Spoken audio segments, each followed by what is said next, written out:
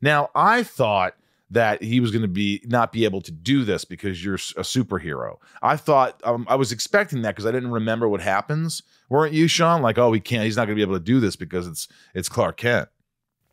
Well, then he says it later that he gets like a serious, he gets a real buzz from Clark.